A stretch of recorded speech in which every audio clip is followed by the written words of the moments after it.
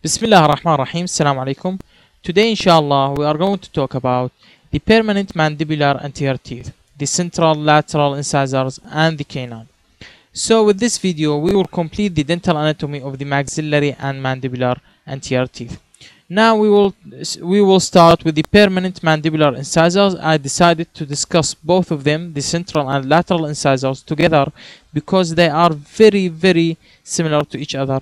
So, you can see in the picture here, this is the mandibular central incisor, and the same landmarks are going to be found in the mandibular lateral incisor, which are the cervical line, the cingulum, the lingual fossa, a single lingual fossa, mesial marginal ridge, and distal marginal ridge, and incisor ridge. This is from lingual aspect. Now we will speak from incisal aspect. We can see the mesial marginal ridge and the distal marginal ridge. We can see the cingulum and we can see incisal ridge. I told you that the mandibular central incisor is very similar to the mandibular lateral incisor, and one of the similarities is the proximal contacts. The proximal contacts, as you can see in the central incisor and lateral incisor, the mandibular ones, are the same, mesially and distally. All are found in the incisal third. Now we will speak about the differences between the mandibular central incisor and the mandibular lateral incisor. We will start with the most important difference between these two teeth. In the mandibular central incisor, the incisal edge is almost at a right angle. We are speaking here in the mandibular central incisor. The incisal edge is almost at a right angle to a line bisecting the crown labiolingually. This feature is characteristic of the tooth and serves as a mark of identification and differentiation between the mandibular central and lateral incisors. What does that mean? The incisal edge, this line represents the incisal edge, is at a right angle to a line bisecting the crown labiolingually. This line is bisecting the crown labiolingually. So the incisal edge is at a right angle to a line bisecting the crown labiolingually. We can see that this angle is almost a right angle. And this feature is used to identify and differentiate the mandibular central incisor from the mandibular lateral incisor. While in the lateral incisor, the incisal edge is not at approximate right angle to a line bisecting the crown labiolingually. This end is wrong. To a line bisecting the crown labiolingually. What does that mean? This is the incisal edge. This line represents the incisal edge, and this line is the line bisecting the crown labiolingually. So we can see that this is not a right angle. This is not approximately a right angle. Why is that? Because the incisal edge follows the curvature of the mandibular arch. Which gives the crown the appearance of being twisted slightly on its root base. That means that the incisal edge following the curvature of the mandibular arch, so the crown as a whole appear to be twisted like this slightly on its root base. So this is the main difference between the mandibular central incisor and the mandibular lateral incisor. Now we will speak about the angles. In the mandibular central incisor, the mesio-incisal angle, this one, is a sharp right angle. The disto-incisal angle, this one, is also a sharp right angle. While in the mandibular lateral incisor, we can see the mesio-incisal angle is have some rounding, while the disto-incisal angle, which is this one, is more rounded than mesio-incisal angle. This is one of the differences between the mandibular central incisor and the mandibular lateral incisor. We will speak about the chronology.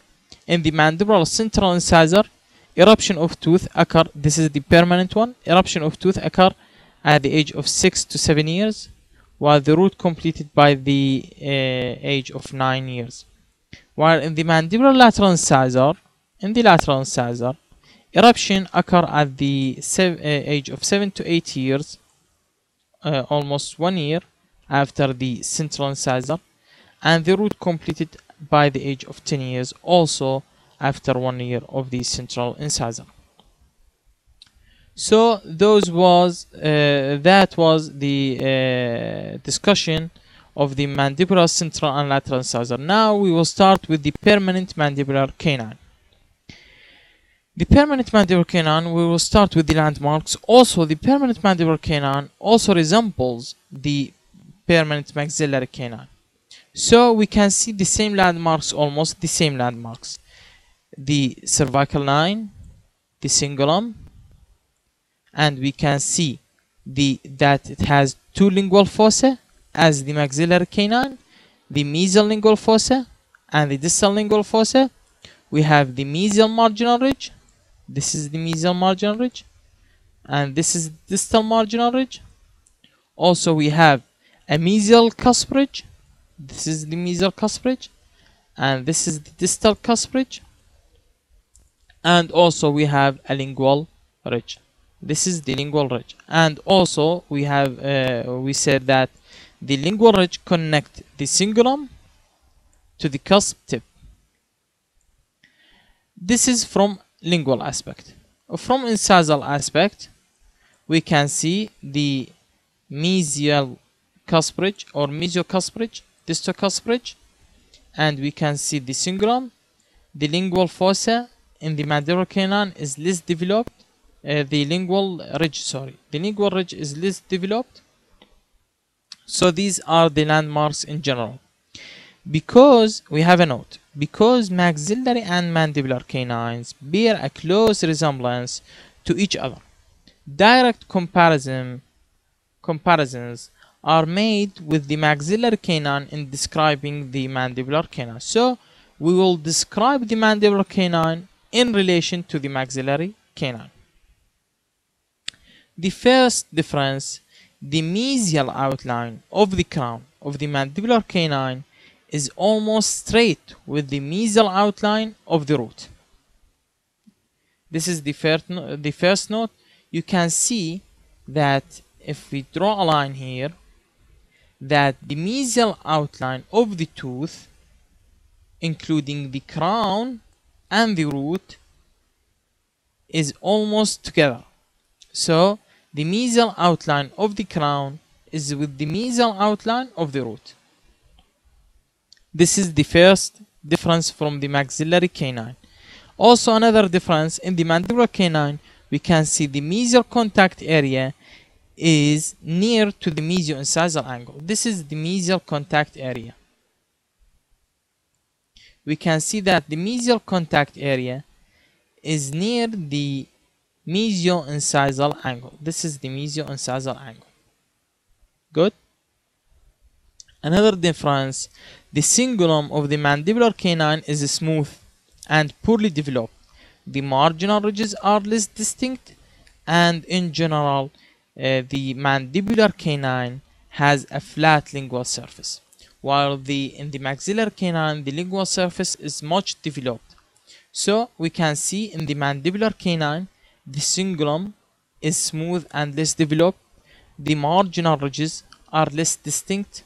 These are the marginal ridges are less distinct, and in general, the lingual surface, all of the lingual surface is flat as compared to the maxillary canine. Now we will talk about the chronology and the contact area.